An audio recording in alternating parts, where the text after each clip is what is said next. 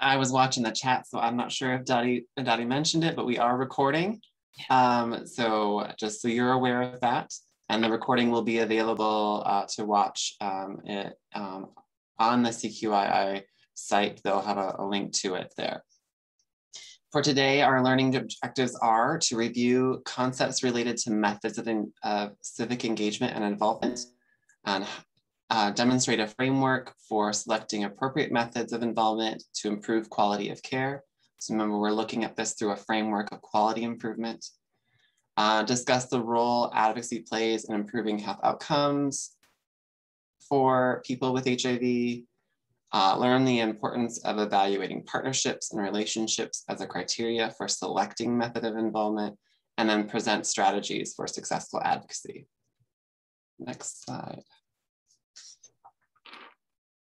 And now I'm going to turn it back over to Dottie, and she's going to talk about some methods for involvement of people with HIV.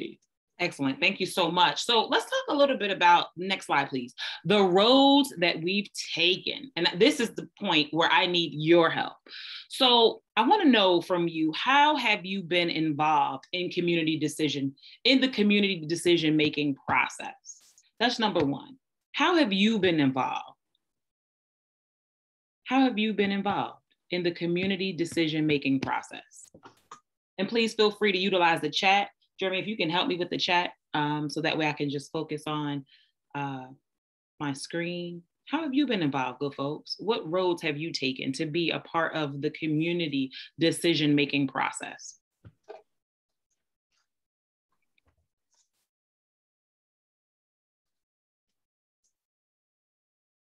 I have a better question. Since you're thinking about that, right? I want to ask, what do you know about the history of how people living with HIV, have been affecting change and made improvements in HIV care? So say I'm new to this process and I need your help to help me to understand the history and how people living with HIV have been impacted by the change and improvements made in HIV care.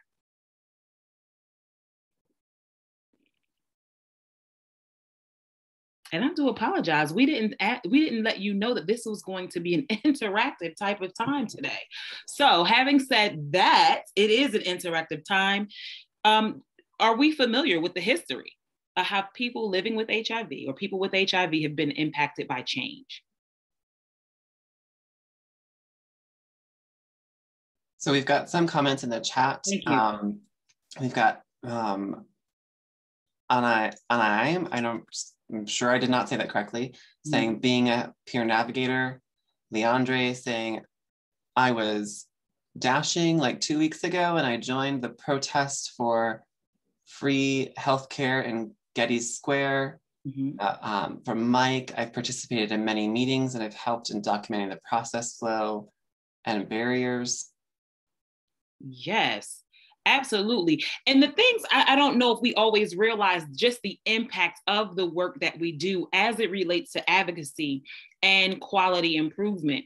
I remember about 20 plus years ago, I had an opportunity to be a part of New Jersey's first statewide needs assessment, right? And I remember being like young and I remember being like young and not really understanding the process and how it will benefit those living or impacted by HIV and AIDS.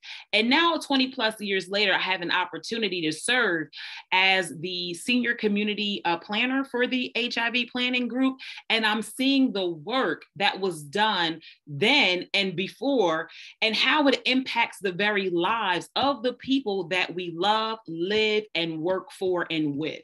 So I wanted to just set that framework for us today as we continue our journey through this process of advocacy and quality improvement. Next slide, please. So we're going to talk a little bit about 3 methods of involvement. It's agitation, and many of you have seen this before. Agitation, activism, as well as advocacy.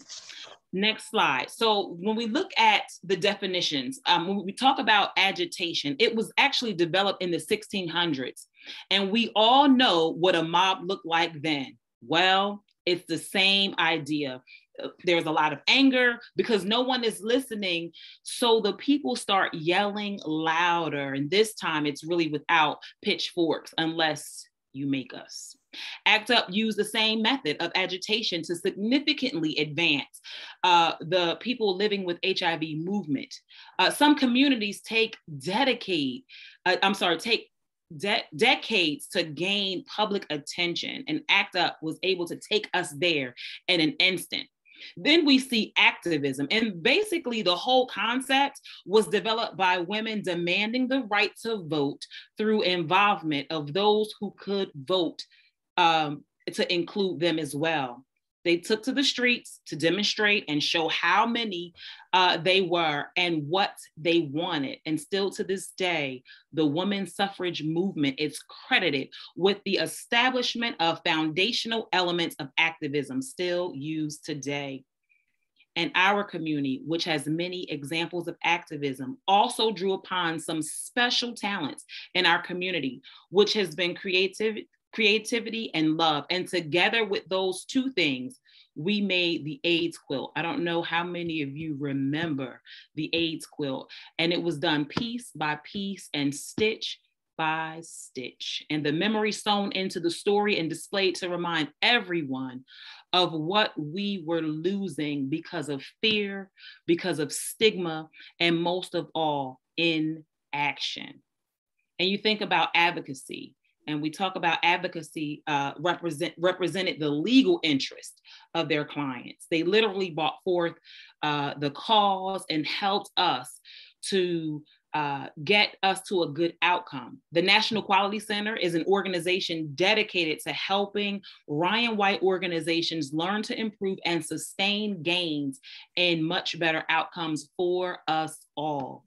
The Advocate for a more data-driven approach to our healthcare. They advocate not only for our inclusion in the process, but also dedicate their own time and resources to meaningful involvement. We understand that grantees everywhere are little laboratories for quality in need of quality advocates. They need us to represent us. This sounds very familiar. I'm reminded of the early work of HIV where they talked about nothing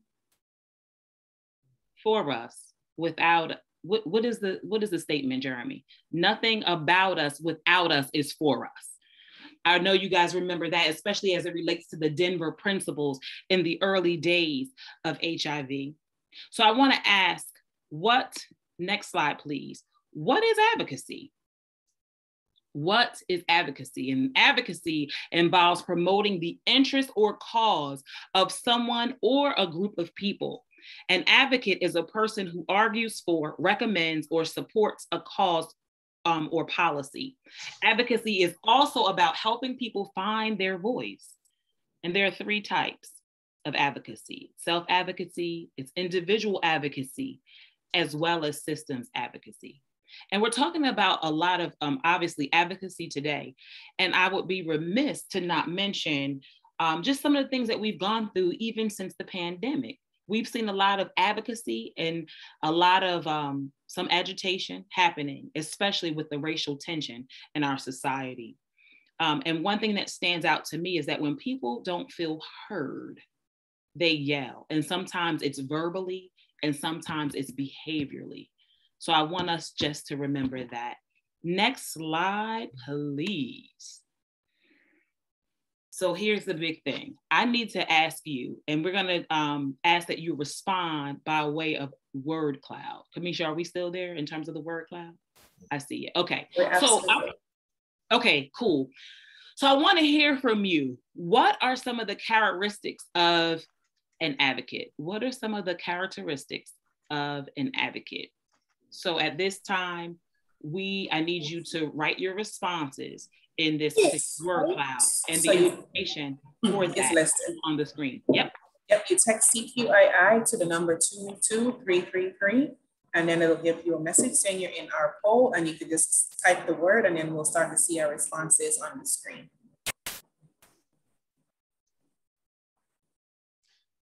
I also put the link in the chat if you wanted to use that as well on your computer. Thank you so much for that, Jeremy. I appreciate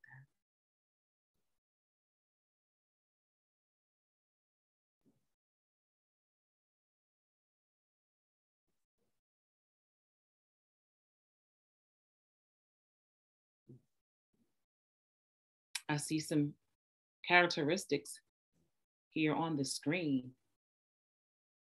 Oh, yes.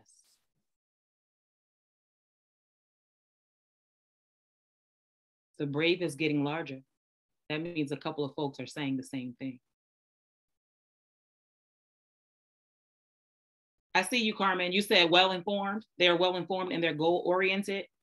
Thank you for that.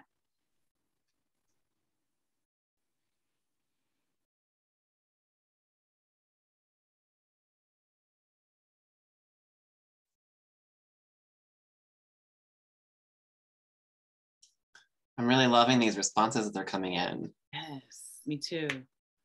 There's some great. Yeah, we have about 30 more seconds, good folks. Tasha, how you making out today? Just give me a thumbs up. Just give, excellent, excellent. They're driven, they're caring. I see you, Carmen. Yes, yes, yes, yes. We have about 10 more seconds, good folks. Nancy, you good today? Thumbs up. Okay. Dawn, is that you? I see you. Yes. Marcus, I love how you just put on your camera. Yes, Marcus, I see you as well. It's good to see you. Awesome, awesome, awesome. So what I'm seeing here is we have some of the characteristics that you've come up with is determined and empathetic, brave, devoted, grounded, minded, grounded, minded, willing, self,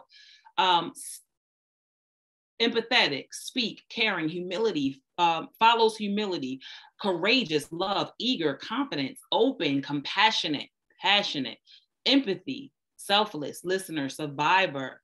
And then we see some things here in the chat, and I just want to reiterate: well-informed, being goal-oriented, inspiring, empowering, driven, and caring.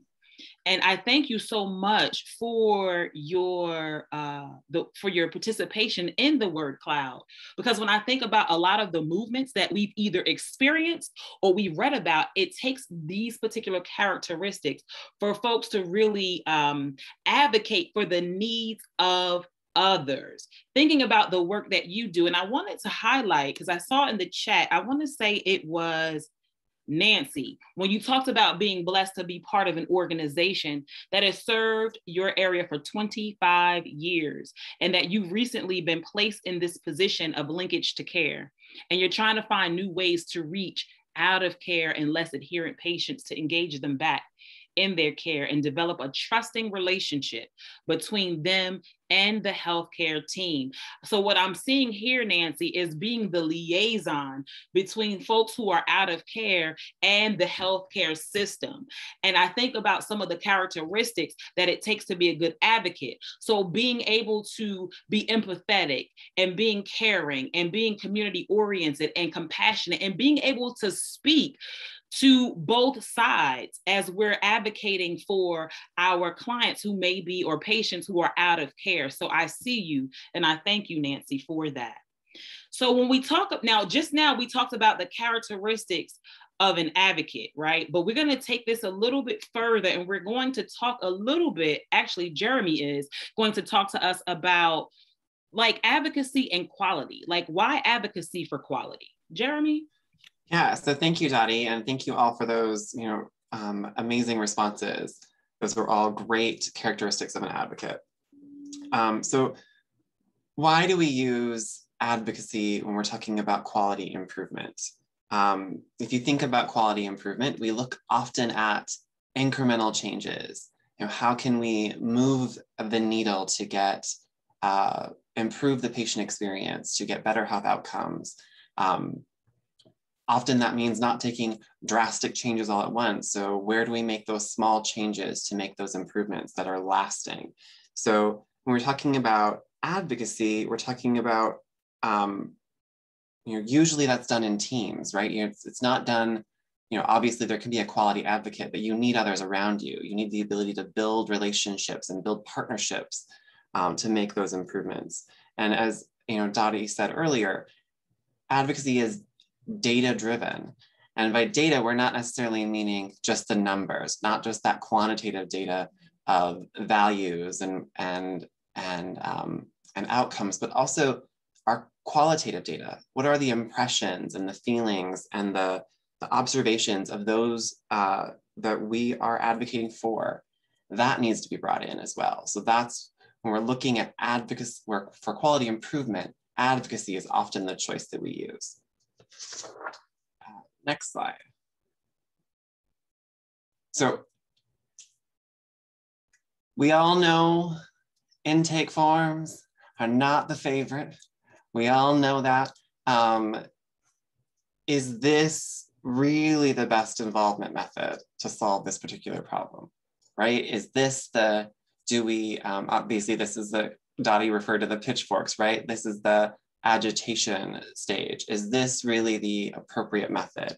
So one of the things that we talk about for quality improvement is we don't want to go to the extreme measures to improve a simple problem.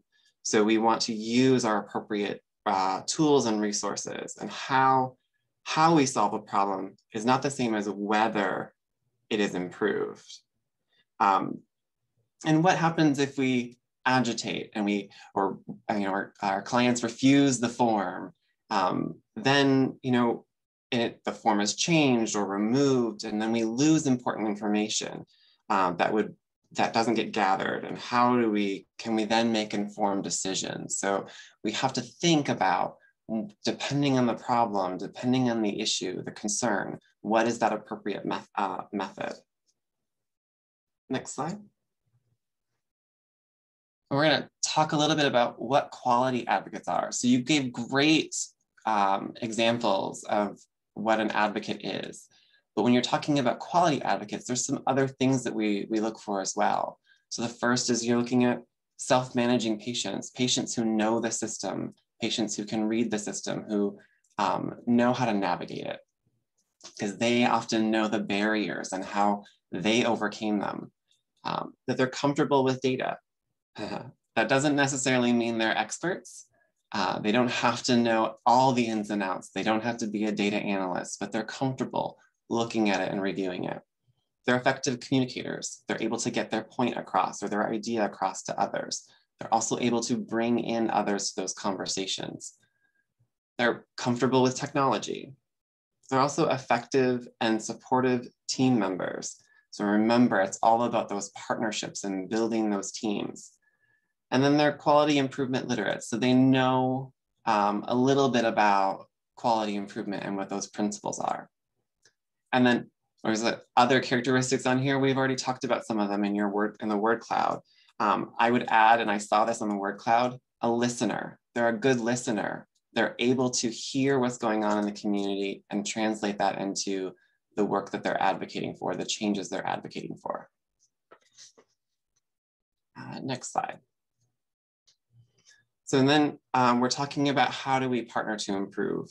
Actually, we can go to the next slide, Kamisha. So when we're selecting a method of involvement, this is the process. So think about that intake form again as we're going through this a little bit. What is the problem? Is the form too long? Is it asking redundant questions? Is it taking too much time for the front office to enter or the client to complete? Like, what is the problem we're trying to solve with this? And then identify stakeholders. Who should be involved in those conversations? Oftentimes when we're talking about improving something, we don't always include that front office staff member who is doing the work of it, of getting intake forms done or entering that data. So you want them involved. You want your data person involved to make sure we're collecting the right thing, but you also want people who are filling those forms out involved. You want their voice, right? You need to hear what their concerns are, what their observations are about the form. And then examine those relationships. What relationships need to be built? What trust needs to be developed so that you can get the right people to the table? And then determine what the appropriate response is. Where do we go from here? What's the next steps, right? and then select your method of involvement. Which method will bring the best outcome? As we were talking about with that slide about this intake form must go, agitation and activism might not be the best response. Advocacy is the better response in that case. That's not always the case. We know that. We've seen that in the last year and a half with everything going on in the world. Advocacy is not always the appropriate response, but often when we're talking about quality improvement, it is the best method. Next slide. So this was, webinar was designed for people with HIV to learn more about advocacy. So when you're advocating, we have to remember that we are advocating for improvements in HIV care and services, and you are advocating and often speaking for your community and those we're serving. So always keep that in mind. Yes, you know your personal experience, but you're also speaking. Oftentimes when we're in the room, people think we are speaking for everyone living with HIV. So I've been in that situation before as someone living with HIV. People think that when I talk, sometimes I'm talking for the whole community. So we need to keep that in mind. My experience is not your experience. So we just need to keep that at the forefront of our minds when we're talking, and that we're making sure that we're bringing the right people to the table too, and gathering as much information from other points of view and bringing that with us. And now we've got a few more questions for you. So feel free to unmute yourself as we go through these, or drop your answers in the chat. Next slide. So how does this framework of involvement help to better achieve community goals? What are your thoughts on that?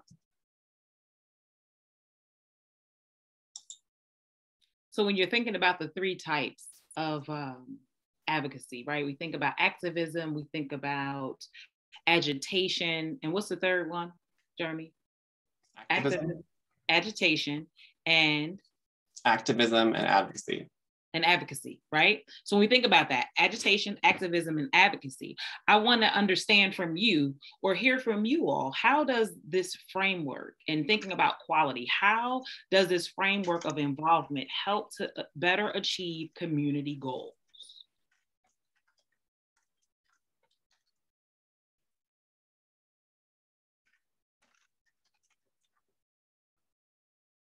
You all are quiet today. Okay, I had to shut my door.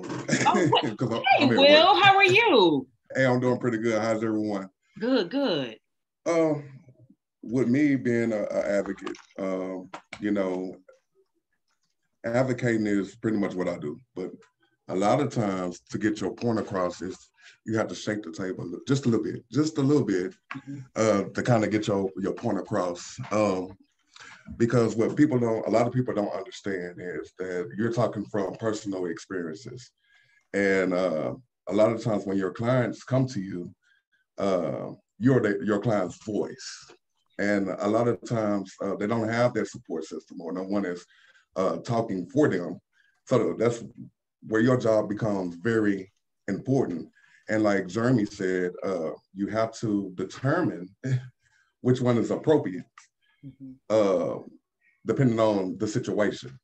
You know, a lot of times, like for instance, if someone hasn't turned in paperwork to receive their meds, then that's when you advocate. Now, if someone, like say for instance, if a pharmacy decides that, okay, well, we're not giving them emergency meds, okay, you can advocate and then kind of agitate, like shake the table a little bit. And I do it quite a bit. So yeah, so this framing work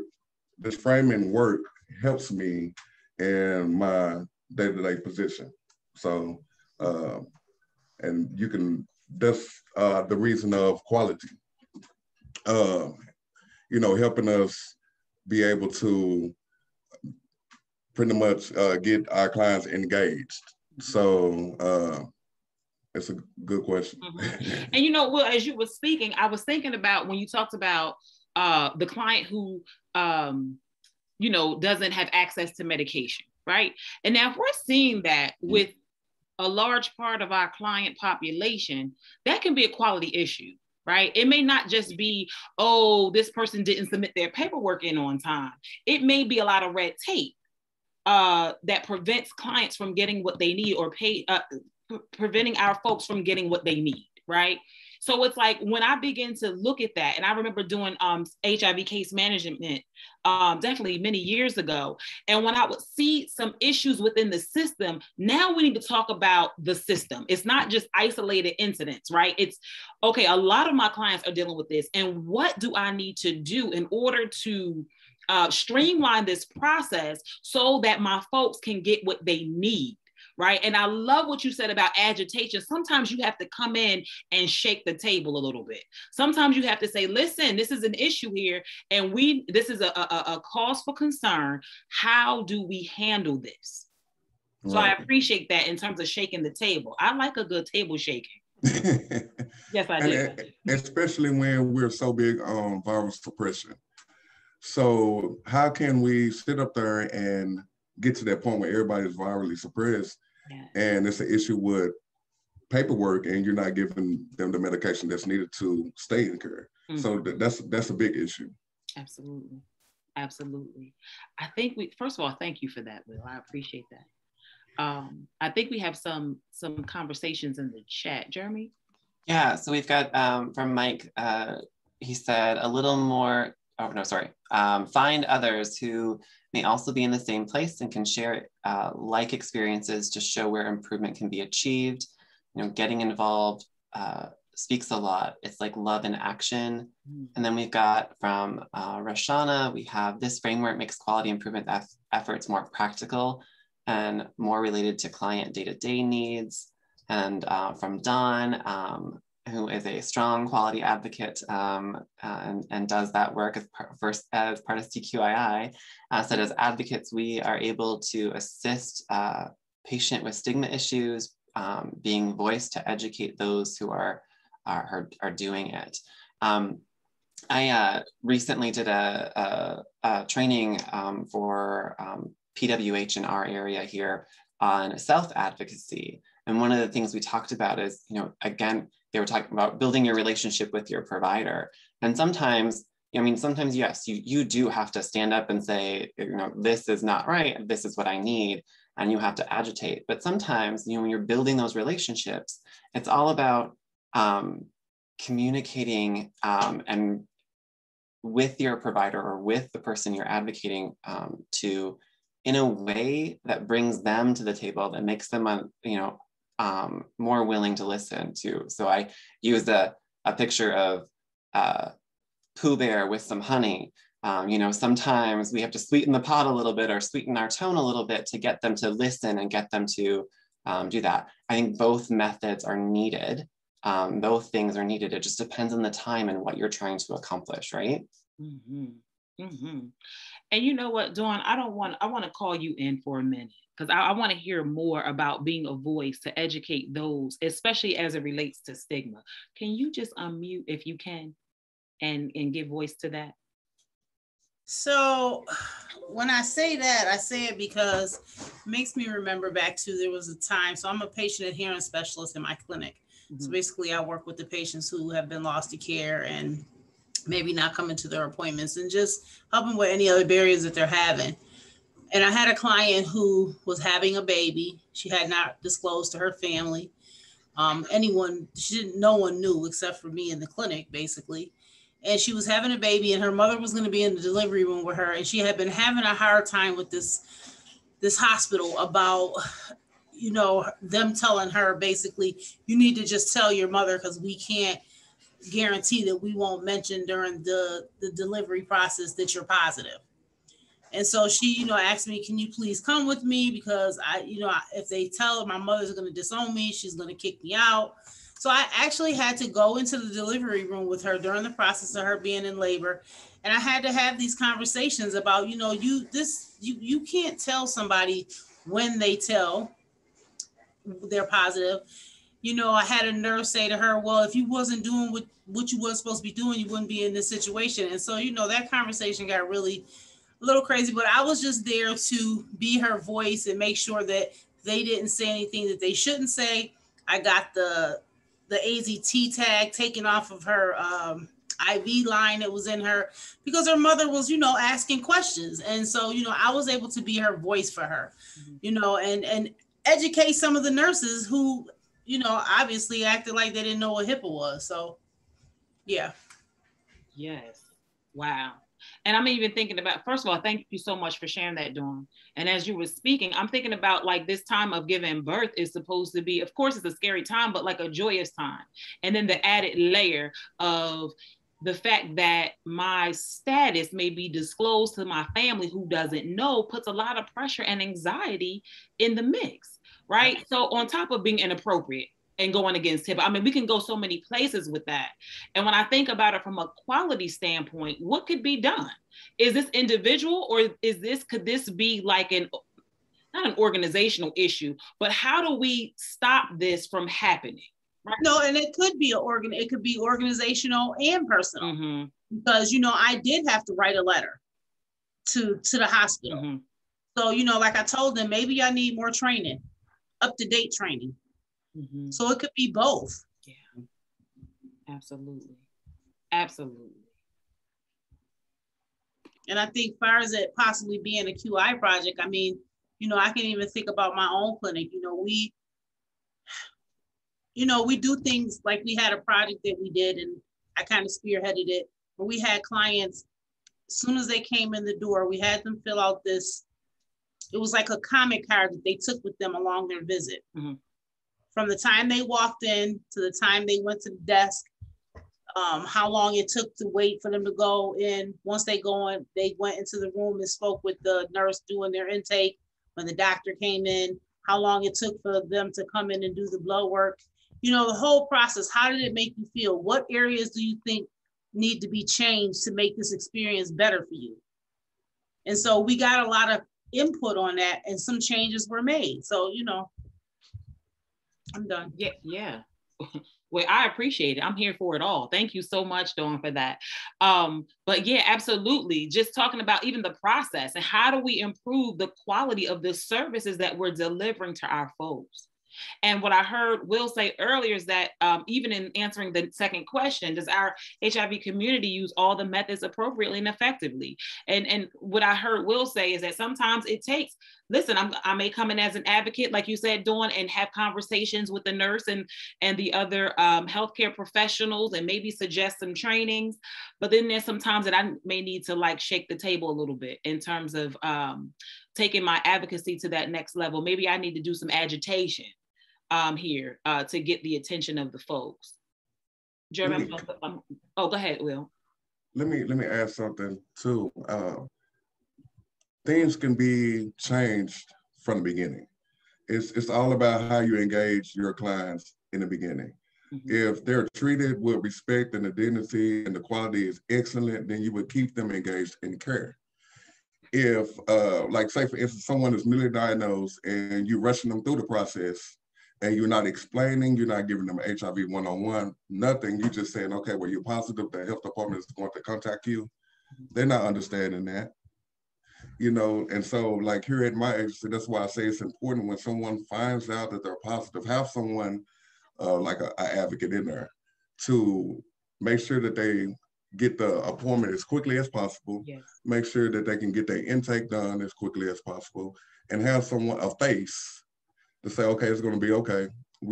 I'm positive and you're going to be all right. So I'm going to walk you through the process. I'm going to be your support system. You can call me if you need me to talk to whoever you want me to talk to. When you're ready, I can even help you disclose, you know, things like that to reassure that they're going to be okay. But when someone is finding out that they're positive and then they have an appointment that's 2 or 3 weeks out and no one is calling to check on them, you're giving them too much time to think. And the only thing that they're thinking about is the negative aspect of what's attached to being positive, because they don't have an example to go by. So I agree with Dawn, I believe, when she said it's it's how the staff, the doctors, the nurses, if you don't, because a lot of them, that's not their specialty. So they're just as frightened as the person that just found out that they was positive. And the client can feel that. Absolutely. Absolutely. Thank you, Will. Jeremy? Oh, sorry. I was gonna, did we talked about a little bit about, does, our HIV community use all the methods appropriately and effectively? And I think, as Dottie said, Will touched on that. And, I think we've got room to improve there. There's got some quality improvement to do on that as well, about if we're using them correctly and effectively. Because sometimes maybe we're taking too soft of approach, or sometimes we're not taking soft enough approach, or what we do when we're depending on the tactic, or in the strategy. Correct. Thank you, Dottie. Kamisha, can you pull up the next question as well? So how might this framework change our activities in relationship to improving HIV care through partnerships with providers? So I talked a little bit about that myself, and for when I'm at South Advocacy training I did. But when we're talking about improving for our community, how does that framework of advocacy in quality improvement change how we relate to and build those partnerships, right? Those partnerships are really important when we're talking about making those changes, right? So does anybody have any further thoughts on that before we move on in the presentation? This is Mike. One thing I'm hearing, and Will, I'm really glad what you said. It sounds like more partnerships between peer navigators, peers in general, need to occur, whether it's with somebody new or somebody who may be coming back, the second or third time. If we're losing people to care, then they need a peer advocate. They need someone to help work with them.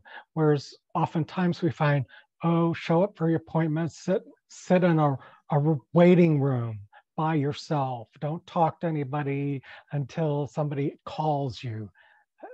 That just may not be the way to go anymore.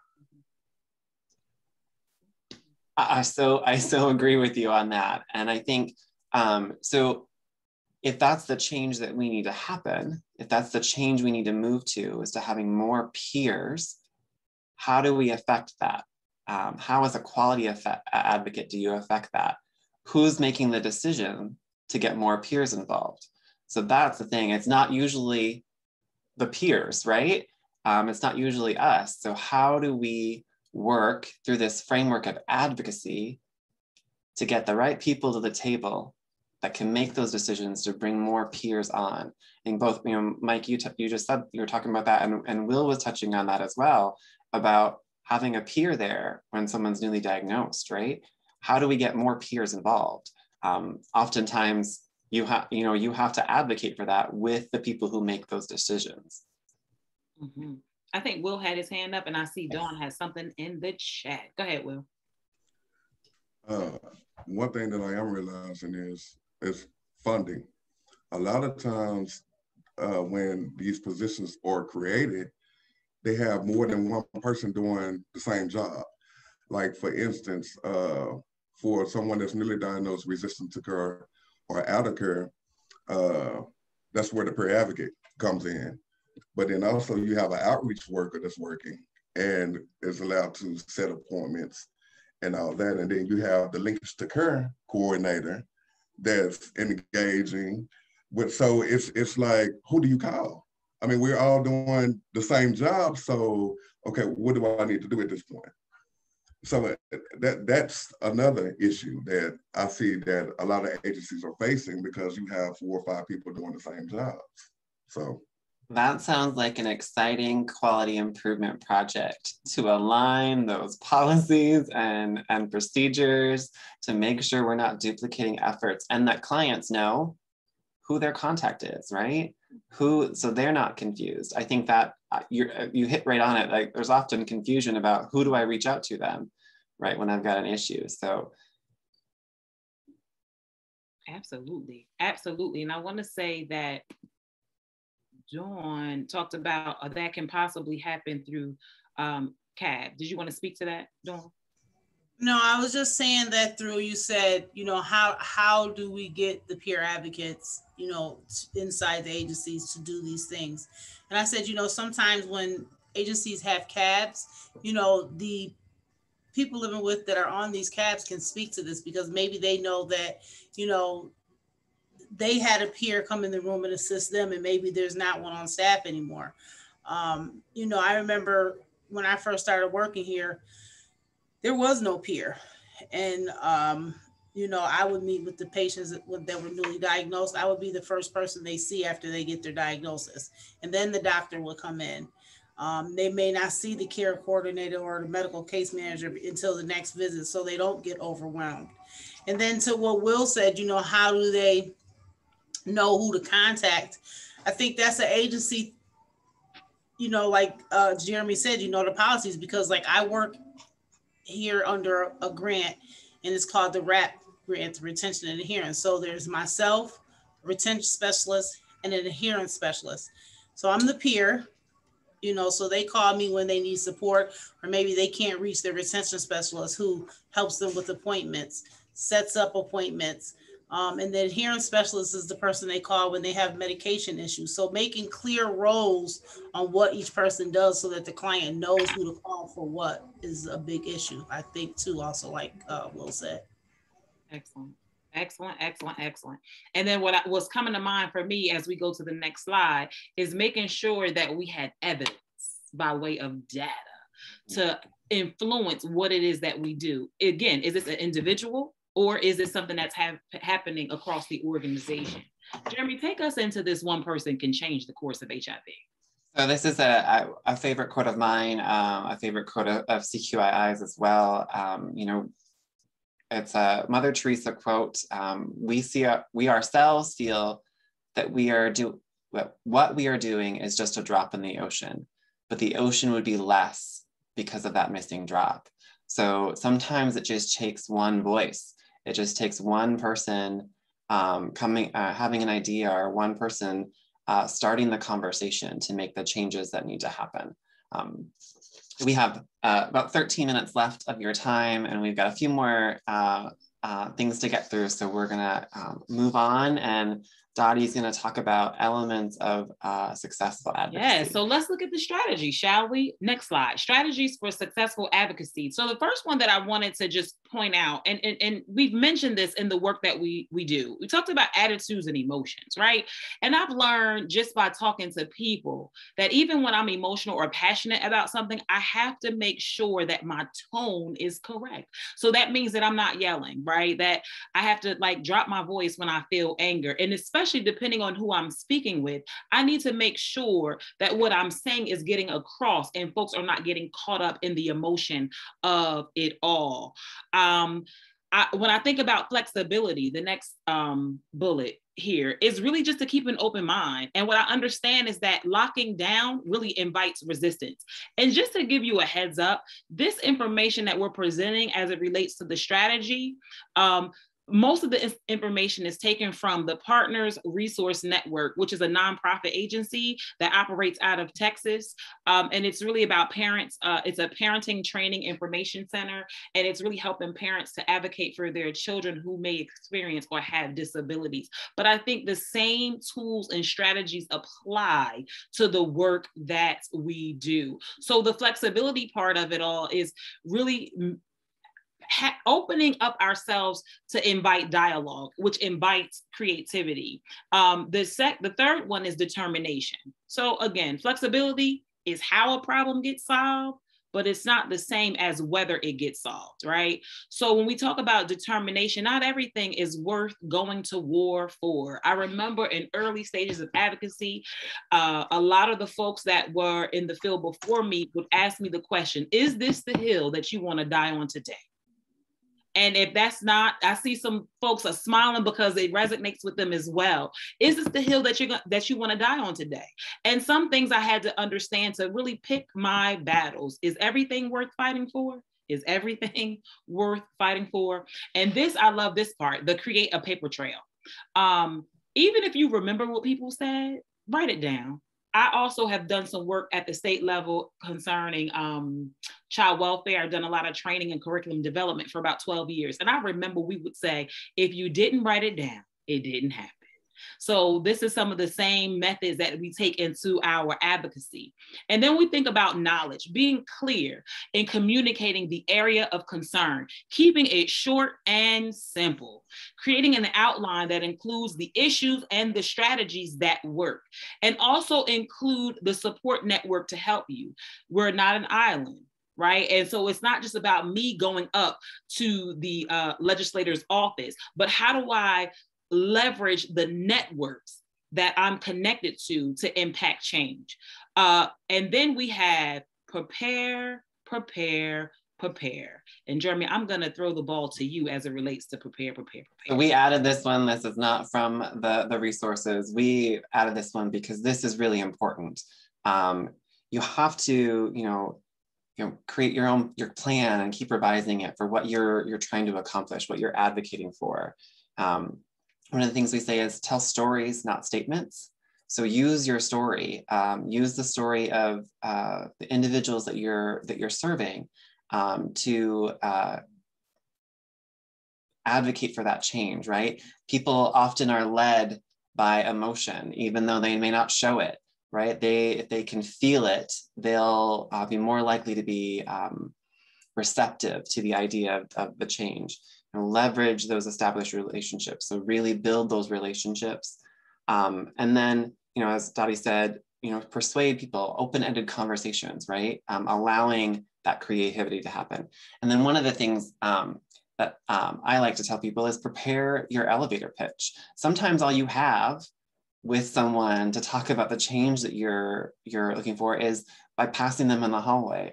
And you may only have 30 to 60 seconds, that time of an elevator ride. So prepare that and practice that so you're ready when it's time and you get the opportunity. If you're not familiar with an elevator pitch, it's 60 seconds, like I said. It's the first 10 seconds are about who you are. And then the next 40 seconds are about the problem. So why you're talking to them, what are you seeing that's happening in the community, or what is the issue that you're wanting to propose a change for? And then 10 seconds for your ask. What's your simple ask? What can we do to make this improvement? Have that ready. If you know and you're seeing something that needs to be changed, have that ready so that you can talk to that and speak to that, and you're prepared so that people can really grasp your story and then are left with the impression and know that it's coming back, right? It's coming back and they need to address it. And you know what, Jeremy, may I add something here? Because I see a lot in terms of the CABs and how CABs have definitely fallen apart. I see you, Mike, that talks about the CAB interests are low and where you are. Carmen as well, you talked about that, especially with patients who have other medical issues and, because of COVID. So we see a lot of that happening in the work that we do. And this is why it's so important. And when you talk about, Carmen, about engaging patients who are already, it's difficult to engage patients who are already going through. And I want us to be mindful, even as we continue to do the advocacy work as it relates to quality improvement, let's remember to, we have folks coming behind us, and let us always remember to teach as we're learning to teach others, because when we're done with this particular process, we need other people that's going to continue to carry this when we have retired and we're done with this particular work. So that's why it's important, as we're advocating, we're building up other advocates too. Because when I retire, good folks, yes, Dawn, share. When I retire, when I'm just over this particular type of work, because sometimes we can get burnt out. We need to make sure that we are building up other advocates as well and giving them the tools and the skill set to carry this on. Jeremy, I'm throwing the ball back to you because I like to play ball. And I would just add to that, if you're newer to advocacy, or you're working to train up others who are newer in advocacy, it's important to give yourself grace. when you're starting out with anything, a new hobby or a new job, it's important to remember that it takes practice. You're not always going to get it right the first time. But don't let that discourage you. I know I've made plenty of mistakes when advocating for things and went the wrong route, and have had to go back and examine what I did and improve that. So it's just important. Give yourself grace in this, right? And especially when we are dealing with clients who are experiencing a lot of barriers and we're trying to advocate for them, we can't always accomplish them all at once, right? So where do we prioritize and how do we do that? So just kind of think through those things as you're preparing to advocate for others. Excellent, excellent. I just want to ask, good folks, what questions do you have? I see Marcos and Nancy and Tasha. I see Carmen. I feel like the romper room. That might be a Jersey thing. But Nancy, I see you. Talk to me. I just wanted to share, being new to this linkage to care position with our organization is something that, like I said, I'm completely blessed to be a part of. And like you're saying, advocating and sharing stories and just being there. I had a new patient last week, young 22-year-old gentleman came in, a nervous wreck, just a ball of nerves, you could tell. And by the time he left, he felt 1,000 times lighter, just knowing that we were here, we were going to do what we could, everything in our power, all the services that we offer, between our Ryan White services to our food pantry to being able to help him get his own insurance plan so his dad wouldn't find out on his insurance that he still had. Because I think that's really where he was struggling with himself, and just letting him know that we're not going to force you. You don't have to tell if you're not ready. But here's what we can do. Let's go this route. And if that's, and he just, he kind of opened up and started, knowing that he was going to be okay. And so I think that was kind of one of my first success stories, knowing that we were able to provide that peace for him, even if just a little bit in his world of chaos at the moment. It was nice. So I just wanted to share that. Thank you so much. Just not only just sharing that, but taking the time to journey with that young man through his process, because it is hard. And like you said, him having to just deal with the new information of his health status, of his HIV status. And then on top of that, like, what happens if my parents find out, and not knowing the dynamics of that situation. So you're journeying with him, helping him to feel like, okay, I can do this until he's ready, right? Because disclosure is a process. Understanding this HIV disease is a process. So I want to say thank you for that. Thank you. And like I said, you're right. Not knowing the dynamics of his family life and everything, it's hard to play that dance around, with them, because we're in Western Kentucky. We're in the heart of, just a lot. So there's a lot of people that still, and I don't use ignorant lightly, but not knowing is ignorance. And having that education out there and being able to provide that's, another part of what we do. And, just opening that door and educating people would help alleviate a lot of things. And that's where, I feel proud to be able to provide that for our clients that do come in through the door. So. Excellent. Excellent. Thank you so much for that. Good folks, it is 2:58. Jeremy, what else do we have to say in these 2 minutes? Thank you. I think thank you for joining us today. We hope that you are walking away with some new knowledge or something that's helpful for you in the work that you do and advocating for the people that you work so hard for every day. I'm constantly inspired by people like you from across the country that are doing this work and standing in the gap for clients. Continue to do the amazing things that you're doing. And we just, thank you for joining us. And I'm sure we'll see you all again. Yes, indeed. Thank you so much, everybody. Have an amazing day. And be safe. We should say as well, sorry, that there is another webinar coming up in 2 weeks. Kamisha, do you have the details on that? Yeah, so that's the one that we're going to do on June 24th. It's going to be at 3 p.m. If I'll double check the time right now. Actually 2 p.m. It's going to be on engaging persons with HIV equality. And our presenter is Tom Quintana, who's with the RAD Corporation. And he'll just be coming and presenting to us some strategies, some tips, some things that we've learned over their years of research around engaging persons with experiencing quality improvement. So that announcement is going to go out as well. And please join us if you're able to. June 24th at 2 p.m. Indeed, indeed. Thank you, everybody. Have an amazing